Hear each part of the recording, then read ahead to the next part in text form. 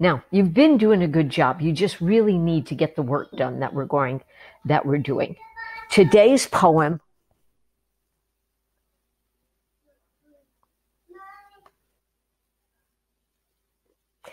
is called A Bird Came Down the Walk. And guess who it's by? By Emily Dickinson, of course. She writes a lot of very simple poems about nature and such. This one's pretty easy. I'm going to read the poem to you first. I'll talk about some things that you might not understand, and then you're on your own. I think you'll be able to do it well. This is it's simply talking about the things that she says. A bird came down the walk. He did not know I saw. He bit an angleworm in halves and ate the fellow raw. And then he drank a dew from a convenient grass, and then hopped sidewise to the wall to let a beetle pass. He glanced with rapid eyes that hurried all around. They looked like frightened beads, I thought. Oops. He stirred his velvet head. Like one in danger, cautious, I offered him a crumb, and he unrolled his feathers and rowed him softer home. Then oars divide the ocean, to silver for a seam, or butterflies off banks of noon leap, splashless as they swim. Did you get some sense of meaning from that? Here we go. This is the very first thing. Here's a bird. A bird came down the walk. He bit an angleworm in halves and ate the fellow raw. Easy enough. And then he drank a dew from a convenient grass. As you can tell, dew is water. He took a drink of water, and then he hopped sidewise to the wall to let a beetle pass. Instead of flying, this kind of bird is a robin, and robins often hop on the ground. I'm sure that you've seen them. And here is a picture of a beetle. Of course, it's not quite this big, and it's not a cockroach. This is a beetle from outside. That's all it's talking about. Then he glanced with rapid eyes that hurried all around. They looked like frightened beads, I thought. He stirred his velvet head. Now, these frightened beads, his eyes look like this. Beads are something that go on a necklace. If you put these together, they look kind of like a necklace, but it's talking about his eyes. His eyes are looking all around, and they look like frightened beads. You know that birds are always looking around, trying to spot some danger. And then he stirred his velvet head. His head is just very soft. And the last part, one in danger, cautious, I offered him a crumb. He unrolled his feathers and rowed him softly home. Now this is very easy. Here's a little crumb of bread that the poet is trying to give to the bird. But have you ever tried to feed a bird from your hand? All they do is unfurl their wings, which means spread their wings and fly. And here, instead of saying spread his wings and flies, it just says, and rowed him softer home. Then oars divide the ocean, to silver for a seam. In other words, is he flying in the ocean? No, he's flying in the sky. But the sky and the ocean are very similar. They go on for a long time. And here it just throws in butterflies. Butterflies fly in the sky too, and are splashless as they swim. They're flying through the sky. They're not really swimming. Let's take a look at the questions. Here is the poem for reference, because we'll go back and forth with the poem and the questions. Question number 1, you'll know the answer to, so I'm not going to talk about that one.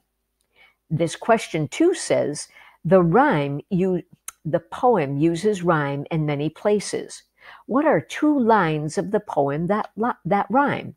Are they 2 and 4, 1 and 3, In other words, you look at the lines. This is 1, 2, 3, 4. Which pair of sentences, which pair of lines rhyme? Does walk rhyme with saw? No. A rhyming word it sounds the same at the end. This has a k at the end. This has aw. So they don't rhyme. How about 1 and 3? Walk, halves. No. How about 2 and 4? Saw, raw.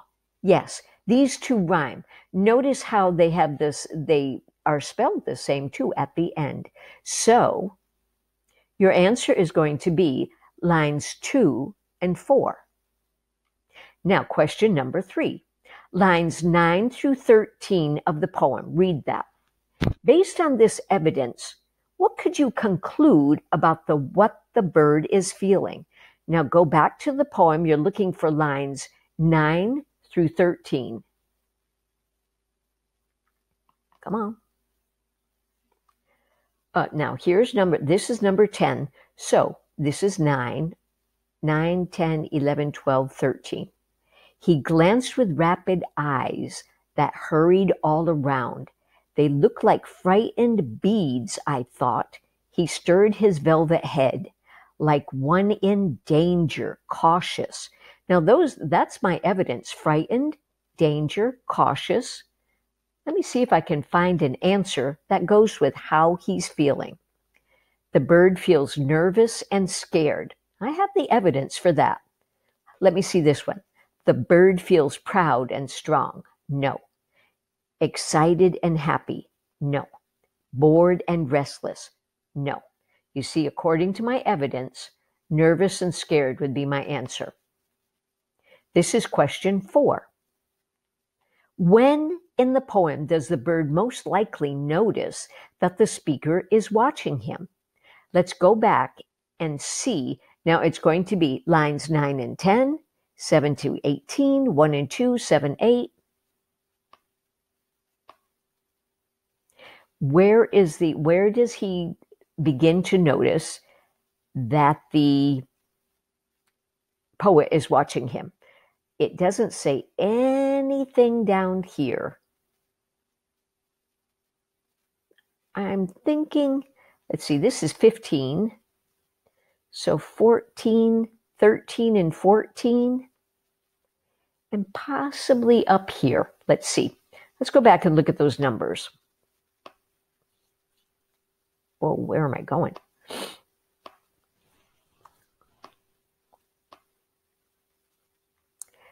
Let's see.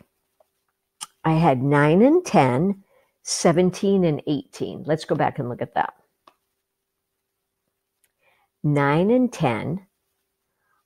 He glanced with rapid eyes that hurried all around. Possibly. Now this is 15, 16, 17.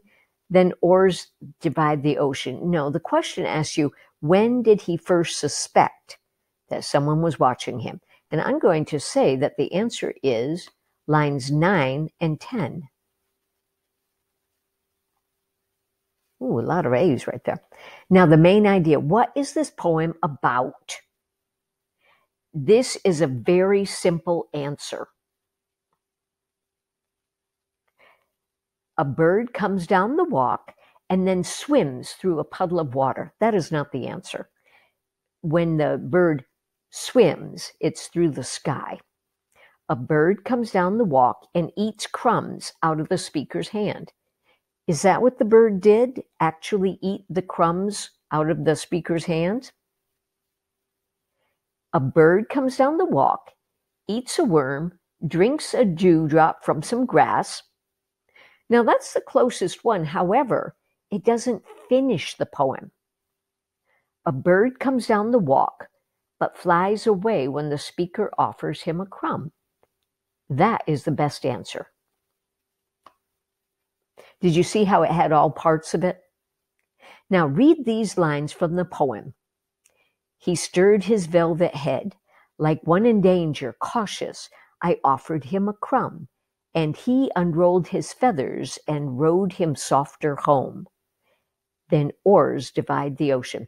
What does the phrase rode him safer home mean?